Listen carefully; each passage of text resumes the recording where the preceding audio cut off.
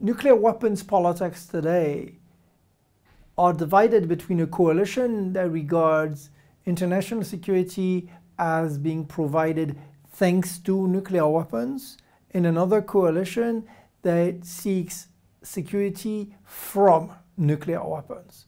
And so regardless of how the struggle between those two camps unfolds, those weapons will be part of our future for at least 10 years, which is the time it would take to dismantle the ones we have now.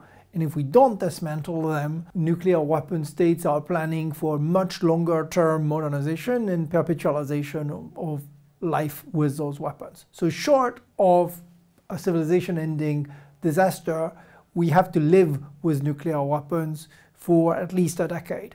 The point of the lecture today was to help students understand how the choices about nuclear weapons policy are structured and how we can avoid the illusion that there is no alternative thanks to the findings of independent scholarship.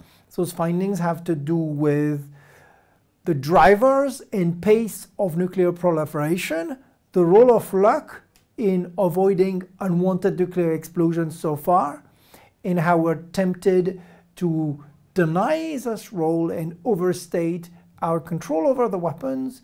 It also focused on how we can know and measure people's attitudes, knowledge, and support or distrust vis-à-vis existing nuclear weapons policies.